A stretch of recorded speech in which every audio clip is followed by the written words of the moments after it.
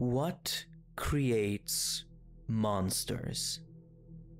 The concept of evil and terror manifesting into frightful beasts of violence and destruction is as old as human perception itself. In his book, Humans Need Monsters, Hubat Fizla postulated that the creation of monsters was a necessary and natural step in humanity's endeavor to understand itself. By pooling ideas of malice and misfortune out of the abstract realm and into physical, palpable creatures, we transfer them into a form where we can instinctively understand them better. Thus, fictional monsters and evils are always a dialogue, an investigation into our cultural psyche about what evil we fear and what ideas haunt us at night. In service of that investigation, fiction doesn't just ask what a monster is and represents, but also where it came from, as that is often indicative of what we might consider a source of suffering and misfortune. To a series like My Hero Academia, the term villain is among the most uttered expressions imaginable. In a world where the central conflict revolves around the opposition between the upstanding heroes and the nefarious villains, most outlaws and antagonists are bestowed said moniker. However, one must differentiate between the villains as a faction and the villain, the main opposing force of the story, and in a way, its monster. And while there are many villains in Hero Aka, there is only one man worthy of being called the villain.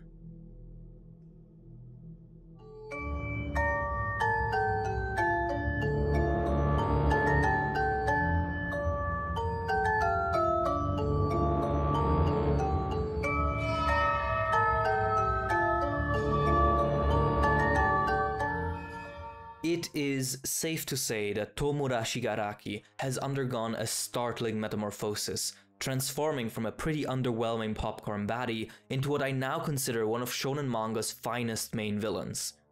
The presence he now possesses in the manga is founded upon a carefully structured and masterfully realized character arc that has created one of Hero Aka's most layered people, and it is this person that I would like to take a deep dive into in this video. As briefly alluded to in the previous sentence, what I think makes Shigaraki so good has in part to do with layers. Therefore, I find it appropriate that we structure this video in tandem with those very layers. First, I want to start off with the most superficial layer, Shigaraki the character, where I'd like to do a bit of basic character analysis and discuss how his character has evolved and progressed through his tenure in the story. Next, I would like to look at how the foundation laid out by his character arc is used to construct the second layer, Shigaraki as a narrative device. We'll dive into how the events and progression of his character feed into the narrative structure and plotting of the story, and how it sets up textual multiplicity and interpretability. Basically, how Shigaraki aids in turning mere text into a story worthy of analysis. And then, finally, we will look at how both of these layers end up creating the third and deepest layer, namely that of Shigaraki, the thematic element. His character arc presents the story of a person, which fulfills functions within the narrative, which then go on to inform and reinforce the story's themes and central core statements. Thus, by working our way deeper and deeper, we'll understand how each piece of this character ends up creating and guiding a red thread of brilliance. So, without too much dilly-dallying, let's get started.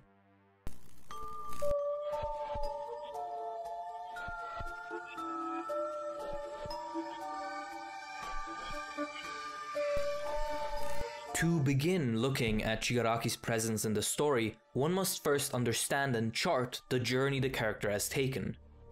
Being born as the grandson of a great heroine, Tenko Shimura naturally held the wish to become a hero himself, even without knowing about his grandmother at all at first. This might have been in part a timidly defined response to living in a household thoroughly opposed to the hero profession. His father, Kotaro Shimura, hated and suppressed any mention of heroism in his house, as he was abandoned by his hero mother, an event that traumatized him. As Tenko seeks to maneuver the proverbial minefield of managing his dreams versus his household situation, he's afflicted with a mysterious skin condition that makes his entire body dry, cracked, and itchy.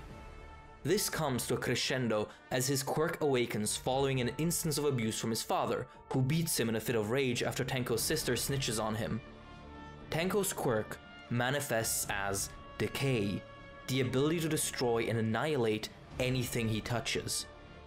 At first unintentionally, but eventually gleefully bloodlusted, Tenko decays his entire family, killing them and destroying his father's estate, realizing that his skin condition had been his urge to destroy and kill, which had now been satisfied. Homeless and ravaged by both his quirk and his returning itch, Tenko wandered the streets, passing many a people who could have helped him, but refused to, out of convenience. The only hand that eventually reached out to him was the hold palm of one white-haired man in a suit, miraculously capable of touching Tenko without being obliterated. The man took Tenko in, nurtured his killing intent, encouraged Tenko to give into his itch wholeheartedly. Finally, as Tenko adorned himself with the severed hands of his family, the man bestowed upon him a new name, Tomura Shigaraki. Tomura is in reference to tomorau, the Japanese verb for to mourn, to announce the grief he will bring onto the world. Meanwhile, Shigaraki is the name of his savior, who now fully appropriates Tenko as not just his protege, but his successor, and the one to carry on the legacy of All for One. What's important to note here for now is how Shigaraki is treated like a calamity, an unstoppable force made to kill and destroy that even he himself cannot resist. This receives a notion of tragedy when compared with his personality before his quirk manifested, timid and kind and just normal. However, by being subjected to this horrifying mutation and by society failing to save him, he ends up in the clutches of someone who doesn't wish to guide him to productively overcoming his urges and quirk, but rather to push him to becoming more violent and destructive. Already at this young age, Shigaraki is a force to be used, bent and twisted by those around him, as he marches towards annihilating anything he dislikes. It is this Shigaraki that we meet in the USJ attack, a bumbling child who is used to having his urges pampered and enabled by his master, incapable of truly strategizing or thinking ahead. Coupled with the fact that his quirk has weakened due to him repressing his past memories, this Shigaraki proves utterly incompetent at being a leader, a villain, or really anything of consequence. He fails at USJ precisely because of his childish, impulsive nature, not having grown past a little boy murdering two thugs and an ally. He remains like this until he meets and witnesses hero killer Stain. To Shigaraki, him and Stain are the same, people seeing something they dislike and choosing to destroy it. At the beginning, it seems unfathomable to him why people flock to Stain's ideology over his own league, as to him, they both stand for the exact same thing. This is where he matures for the first time, as he actively seeks advice from someone other than his master, Izuku Midoriya. As Deku explains that Stain's ideology wins over Shigaraki's notoriety due to it being founded on an actual vital belief for society rather than just simple destructive urgency, Shigaraki evolves. He suddenly realizes that beliefs and symbols are what hold people and communities together.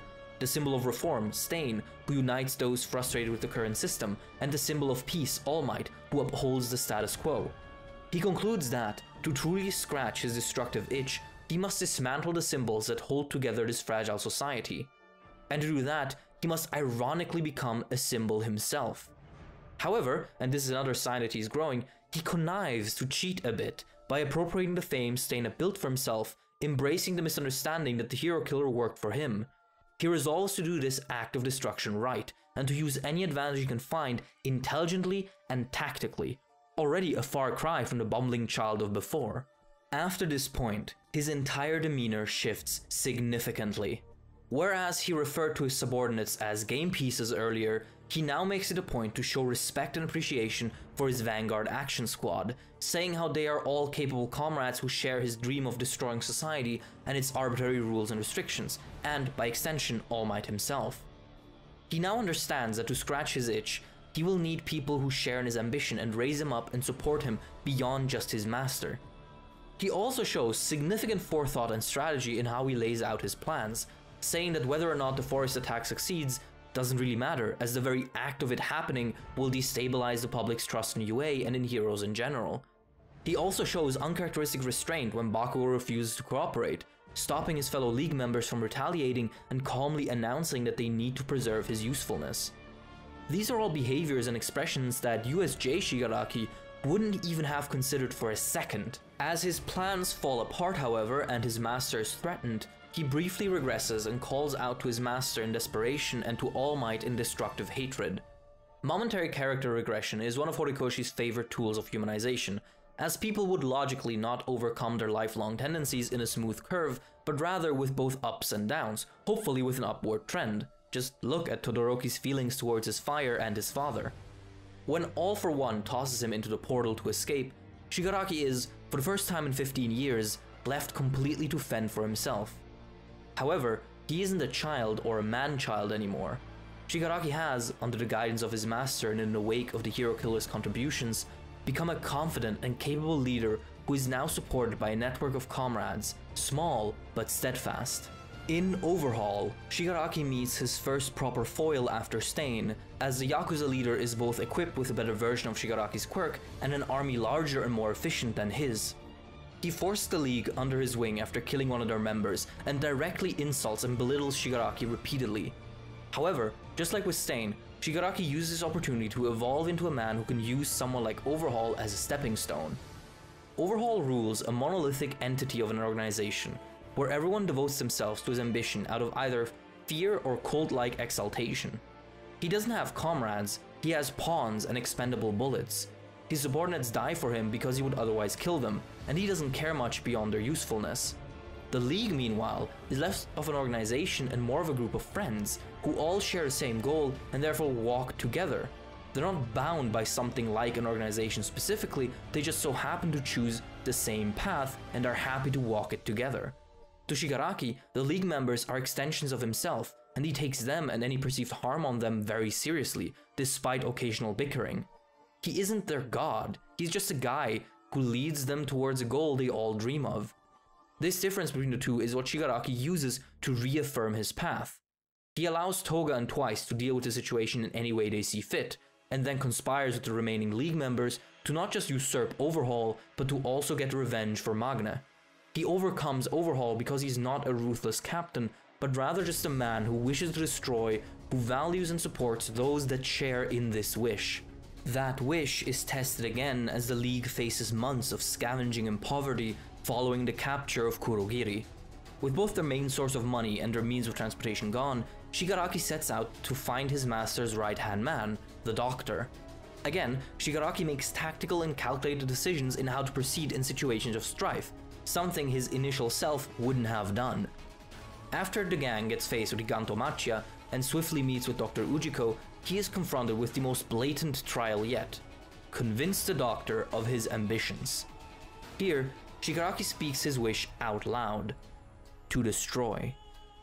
To the impatient reader, this can seem like a lame answer, as it's just more of his usual talk. But it is important to consider context and implicatures to really understand what Shigaraki is actually saying. He isn't just saying that he wishes to destroy because why not? He is declaring that his existence is characterized by nothing but the urge to destroy, which will never be satisfied, no matter how much havoc he wreaks. A world that gives birth to someone like him does not deserve to exist, or rather, a society that enabled him to get to this point is meant to be destroyed by him, until all that is left is a shattered horizon upon which freedom awaits those willing to rebuild and restructure. He doesn't really care much for the future or anything, he just feels that his never-ending desire will inevitably cause him to be the destroyer of this world. He is, again, a force with a simple goal, happy to be the act of destruction without concern for any real ideal. It is the first culmination of his lifelong journey to understanding his itch and what it means to him. He is a monster, and he must live with that and deal with it the best he can. And deal with it he must swiftly, as a new enemy approaches in the form of Redestro's Meta Liberation Army. Seeing Shigaraki's rise to glory as a threat to the mononuclear position of power Destro's descendants aspire towards, they challenge the League directly, kidnapping their broker and setting up a bloody deathmatch in the city of Deka, which consists almost entirely of members of the MLA.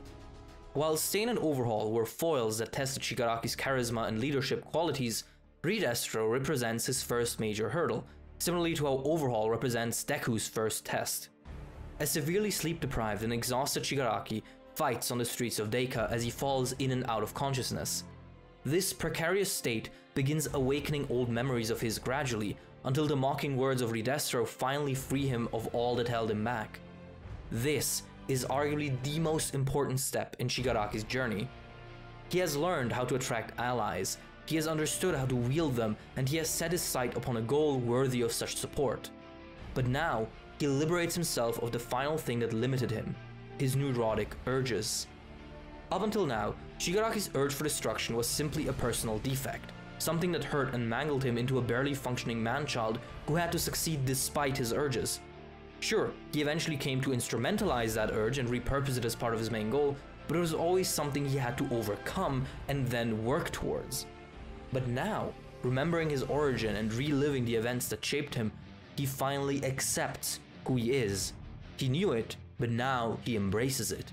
He is a monster, made to destroy the society that let him become the way he is, but he doesn't have to deal with it. His urge to destroy is not something to suppress, but something to take joy and pride in as he waltzes towards the broken horizon he chases. Everyone is born a certain way, and everyone needs to live a certain way, and Shigaraki finally understands that his certain way is the way of destruction. All of his anxiety and neuroticism vanishes as he realizes that to him, anything beyond destruction and his comrades does not matter. This wave of clarity washing over him is symbolized both by him destroying the hands of his past that cover his body, his true self, and by his speech bubbles in the manga going from wavy, stuttery messes to clean and smooth expressions. Shigaraki, in this moment, becomes truly free. As Ridestro gazes upon a man who personifies the perfect citizen described by Destro himself, a freed individual liberated from everything that restricts his use of the meta ability, he gives up his empire and bends the knee to Shigaraki, who swiftly forms the Paranormal Liberation Front.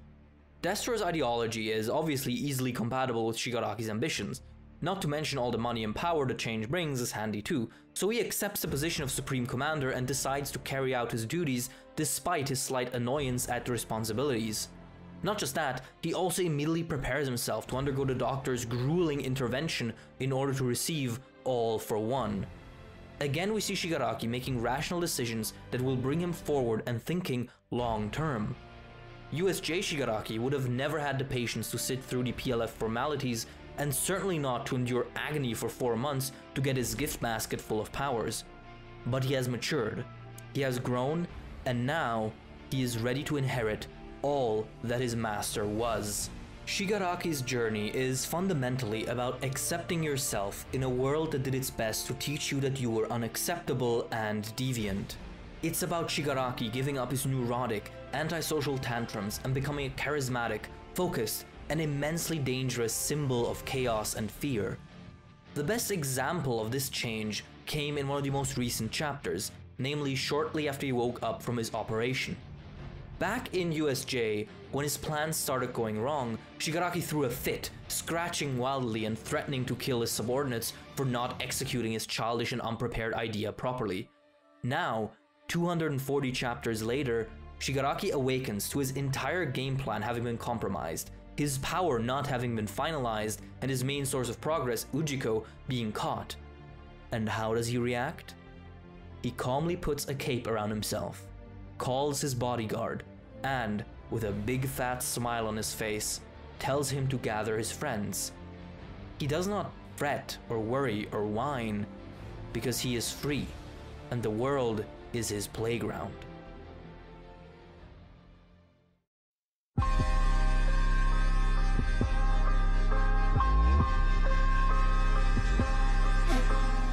Now that we have extensively covered the actual, objective events in this fictional person's life, now we must discuss how those events create narrative functions and figures within the story. Because of the sterile nature of this particular layer, this section is probably going to be shorter than the previous one, but trust me, it is important for when we get to the final part. Instead of wasting time with me explaining what this is because it is a bit abstract, let's just immediately look at an example to see how it actually works. One of Hiroaka's favorite narrative figures is the parallelism, the property of separate story and character events mirroring each other and taking similar journeys. An easy one is, for example, that between Bakugo and Endeavor, two heroes whose endless ambition and innate wish for superiority sets them on a potentially dark path, with the former renouncing that path successfully while the latter chooses it and regrets it deeply afterwards. Parallelisms are a staple of creative writing because they can establish relationships and connections without having to say anything directly about that which is connected. It is an elegant way to weave a compelling web of implicit connections and thematical bonds. And if there is one character in Hero Aka that is basically the parallelism merchant, it's Shigaraki. The most obvious parallelism that Shigaraki sets up is, of course, that between his journey and Deku's. Both start out as not just weak and incompetent, but also as incomplete representations of their respective story roles, with Deku only barely managing to hold up the mantle as protagonist at first, and Shigaraki being unable to really sell himself as the series' main villain. Both, however, carry, from the very beginning, the spirit necessary for their journeys. It just needs to be nurtured and guided. And both receive that guidance from their masters, who both are symbols of the worlds they rule. Both grow through the support and belief of others, with both awakening and evolving their powers consistently, as both of them clash with a trial version of each other.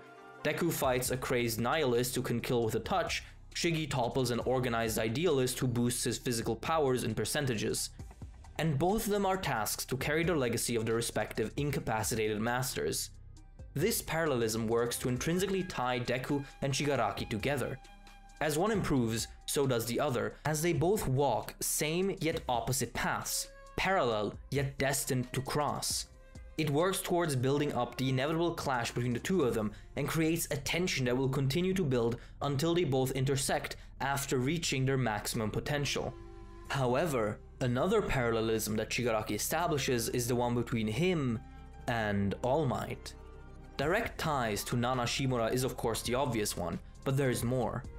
Shigaraki, just like All Might, looked at society and decided that change was necessary, following the guidance of a master he adored like a parental figure.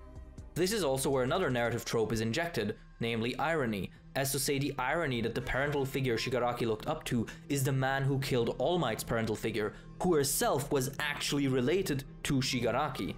This injected irony, combined with the parallel structure of Shigaraki and All Might's relationship, creates a sense of tragedy, as they are similar yet opposite due to the machinations of All for One. This parallel goes even further when you consider that among all the characters of the new generation, it is Shigaraki who carries Nana and All Might's spirit the most, as he is the only character who manages to smile through pretty much every single encounter or hurdle he faces after his master is caught. Even as he awakens from his metamorphotic slumber, his plans and ruins, he never stops smiling. Additionally, Shigaraki also sets up a narrative discourse about the fictional society of Hero Aka.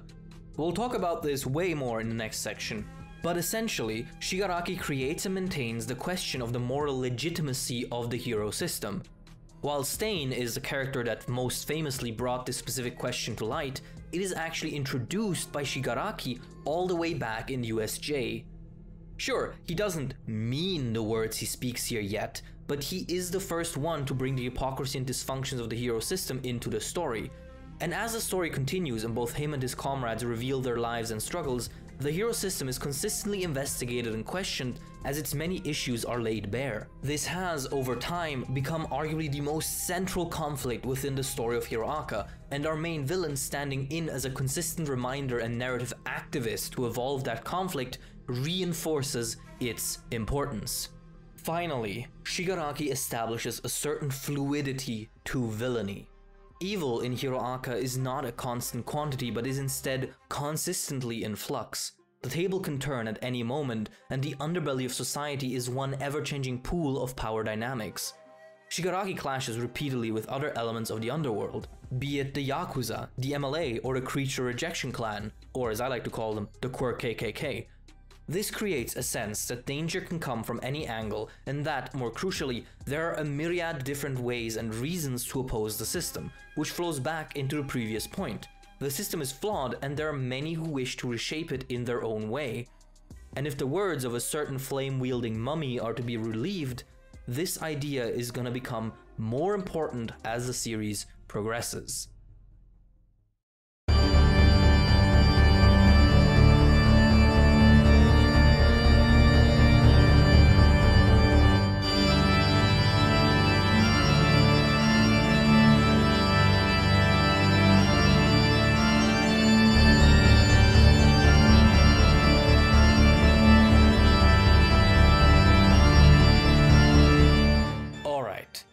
Now it's time for the good stuff. So far, we have stuck to purely describing and organizing the many facets that make up the diegetic or in-universe and narrative presence of Tomura Shigaraki. Now, it is time to get our interpretation goggles on and discuss what all of this actually means. Throughout the course of Hero Aka, we are presented with a world that is fantastical and almost utopic, at least initially. Everyone has superpowers and can follow their dreams unimpeded, as the idealized position of a justice-seeking superhero has become a normal part of society. You can be born with the power to fly, to shoot fire, or to neutralize gravity. In essence, this world has the superficial markings of a caricaturistic fantasy. But of course, the first words we hear in the series aren't, "The world is great." No, the very first thing the text of Hero Aka tells us is that all men are not created equal. And under this scope, the world receives a different tint. The prosperity and idealism of the hero system is built upon the misery of those that were born in anything other than perfect circumstances. Those without a quirk are belittled and left alone in a society that sees them as an obsolete remnant of a humanity that evolution left behind. Those born with unheroic or even villainous powers are equally marginalized and ignored. Systems and rules made to only accommodate those who are compatible with the hero aesthetic, which itself has prostituted itself out of an altruistic service into a for-profit business. This is not even to mention that people, despite the normalcy of quirks, still do not actually receive any real education regarding what their quirks actually mean to them as people. Quirks aren't just superpowers. They are parts of a person's very essence, vital aspects of what they are that both shape and are shaped by that person's self-image and perception of the world. Characters like Toga and La Brava have their worldviews and emotional tendencies completely shifted and distorted by the way their quirk forces them to interact with their surroundings, distortions that adequate education systems could have prevented but chose not to. Those whose quirks impact their mental health or lead to discrimination or pain are just as boned. Society cares only for a select, specific slice of itself and would rather ignore the parts that take too much effort and change to address. But, as should be obvious, there's only so many times you can ignore your dysfunctions before they eventually have consequences. A society as corrupt and broken burns bright with the fires of injustice, and those fires cast a shadow. Shigaraki isn't the one that originally brings up the system's injustices for nothing. He is a representation of the evil of society bubbling up and combining into a dark avenger of sorts, an entity that is both tormented and exalted by its never-ending desire to destroy the society that created it. He is a shadow of the hero system, born out of its hypocrisies and dysfunctions and hell-bent on crushing it under his heel for no reason other than it's the only purpose this world could ever give him. He is all of what is wrong with the system, given shape, a voice, and a mission. The very thing that gives birth to Shigaraki as a thematic entity is, after all, a culmination of every broken segment of the system. His father's hate of heroes stems from being both abandoned and having his mother's disappearance be touted as an act of true heroism, despite the pain and suffering she left her family with.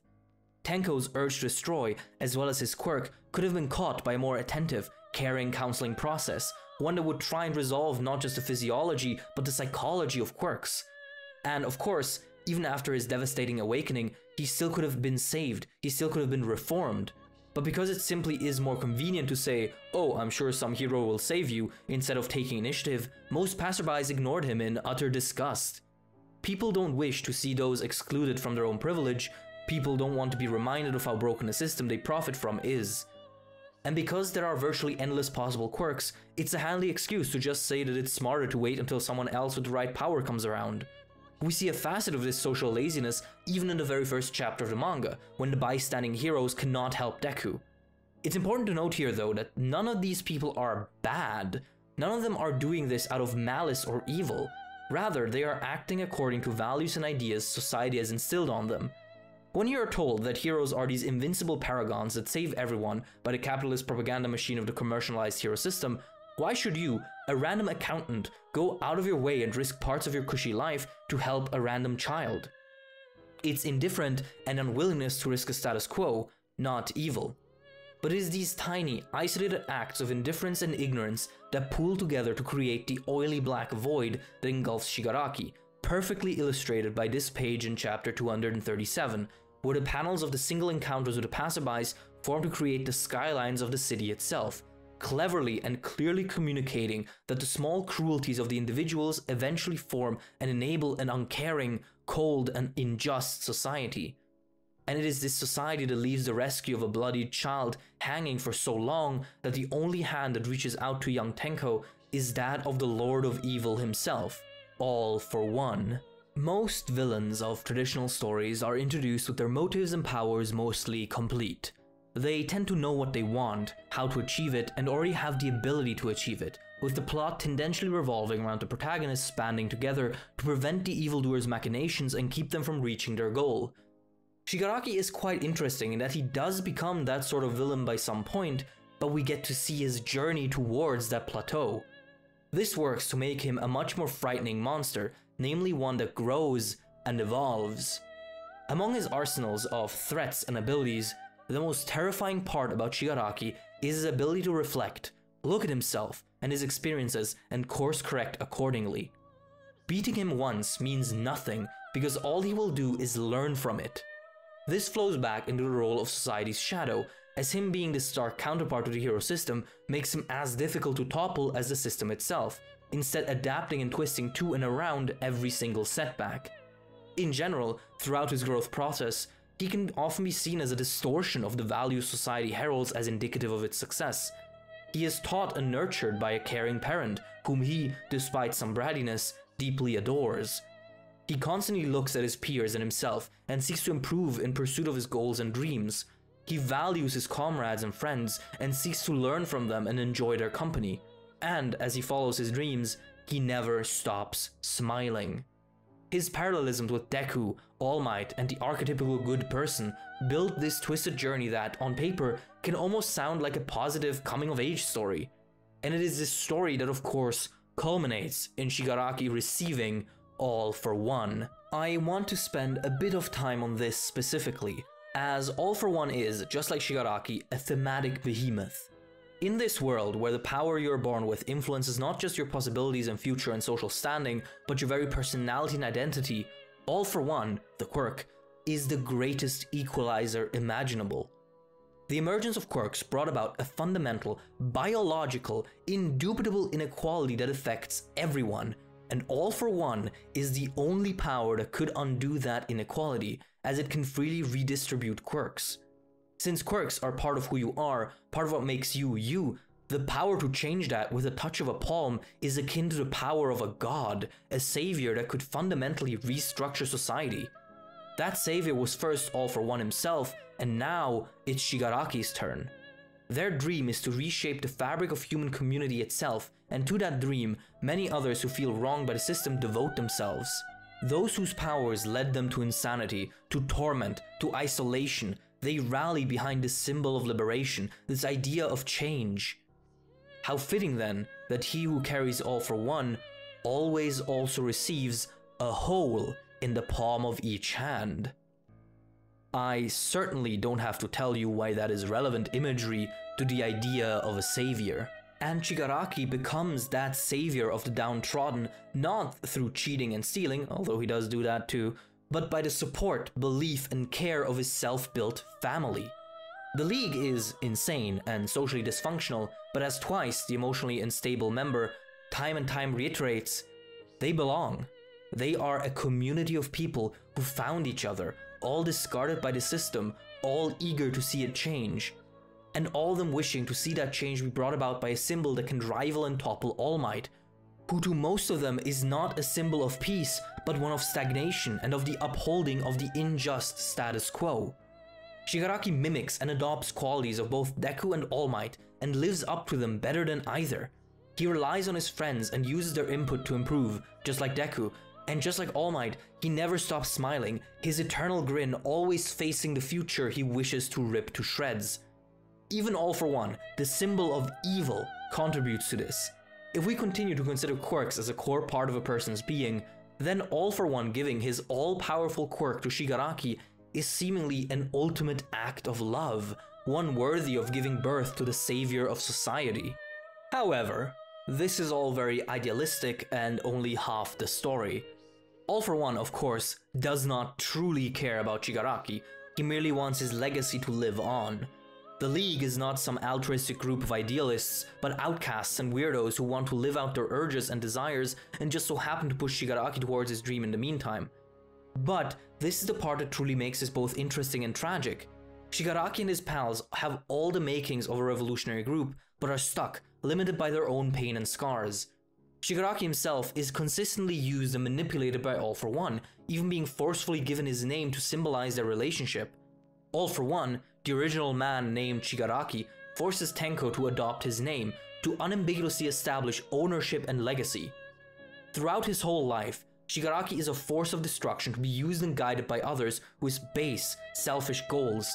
But as we have seen, Shigaraki has grown. He isn't a helpless child anymore, but rather a thinking adult who has liberated himself from all notions and concepts that held him back. He is the true shadow of society and has begun eluding the grasp of those who wish to use him. Just look at how he finesses Overhaul and Redestro, both times refusing to be a pawn. It is also this quality that allows the selfish, generally insane League members to band together behind him, as they, on some level, understand that Shigaraki will lead to a broken horizon of boundless freedom. And it is that freedom, that liberation, that Shigaraki inevitably aspires towards.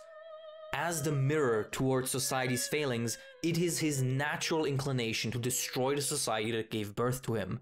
The important detail here is that this destruction is being done without concern for the future, a nihilistic tabula rasa under the mantra that whatever follows has to be better than what exists now. This is, again, in stark contrast to our protagonist Deku, who specifically wishes to change the world into a brighter future.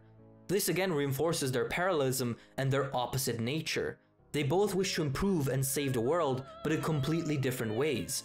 To Deku, salvation is the existence of hope and continuous belief in the future, whereas Shigaraki believes that salvation comes in the form of indiscriminate destruction that sets all society back from where they can start over, a complete rejection of the future altogether, and rather a new starting point. It is about whether to improve and reform the existing system or whether to tear it all down. It is about whether to go beyond the system's limitations and drag it up to a better level alongside you, or to rip it apart, annihilate its smallest segments and void it completely. It is, in the end, a conflict between going plus ultra and leaving everything into plus chaos.